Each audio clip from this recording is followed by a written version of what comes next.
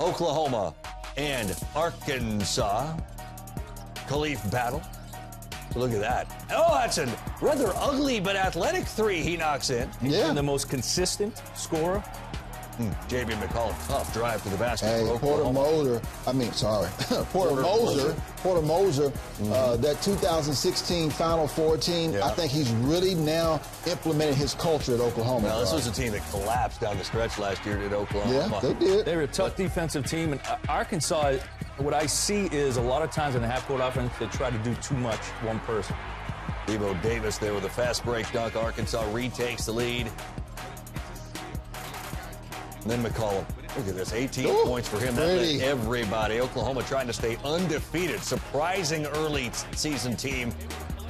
Or Porter Moser Sooners, by the way. Of course, I rubbed off on you, dog. Yes, That's my fault. Porter Motor. They will be get to know. We need to get to know that guy's name No really doubt well. He'll about be in it. this league. It'll be a starting conference game next year. You better believe it.